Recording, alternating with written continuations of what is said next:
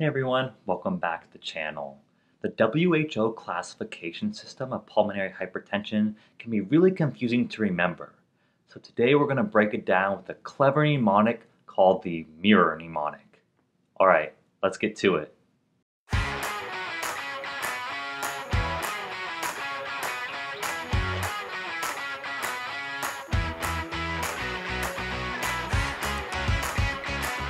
Alright, pulmonary hypertension. So first, what is pulmonary hypertension? This is when you have elevated pressure within the pulmonary arteries.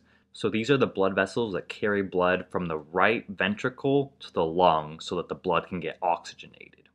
And for a variety of reasons, you can get increased pressure within those vessels. So how does the WHO classify pulmonary hypertension? So first, group 1 is pulmonary arterial hypertension. This happens when the arteries get narrowed, thickened, or stiff.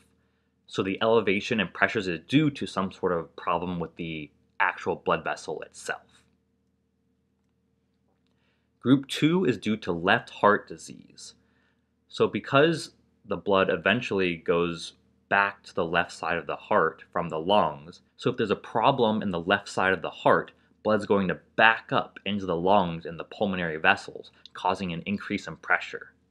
And it's important to know that group 2 is the most common type of pulmonary hypertension. Group 3 is due to lung disease. So this can either be obstructive lung disease like COPD or emphysema when there's a problem exhaling out the air, or it can be due to restrictive lung diseases when there's a problem with the lung's ability to expand on inhalation. So basically what happens here is because you're not getting good lung function, you're not getting proper ventilation. And so certain blood vessels will constrict and shunt away from these poorly ventilated areas because your body is trying to maximize the ventilation to perfusion ratio. And because you have some of these blood vessels that are constricted, that increases the pressure, leading to pulmonary hypertension. Alright, group 4 is chronic thromboembolic pulmonary hypertension, abbreviated CTEPH. And this is due to blood clots. So if there's some sort of clot in the blood vessel, blood's going to back up and cause an increase in pressure. Now group 5 is sort of a miscellaneous group of causes where we don't really completely understand the mechanism or how it's driving an increase in pressure. But some of these are sarcoidosis, hematologic, and metabolic abnormalities.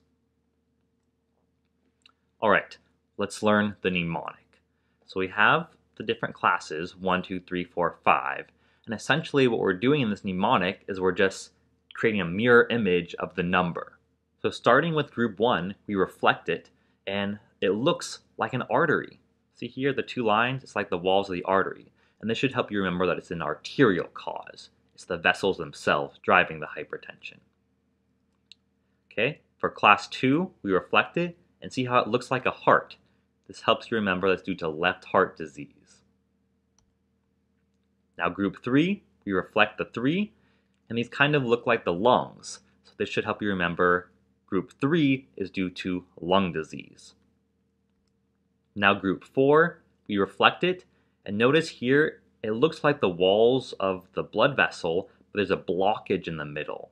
That should help you remember there's a blood clot, and that's what's driving group 4 pulmonary hypertension. And lastly, group 5, we kind of reflect it, and there's two things we can learn here. One, the 5, it looks like an S, so you can think of sarcoidosis, but also reflected, the 5 it kind of is like a question mark. Should make you think of like unknown causes. Alright, this is the mirror mnemonic. Hope you found this helpful. Take care everyone, and I'll see you in the next one.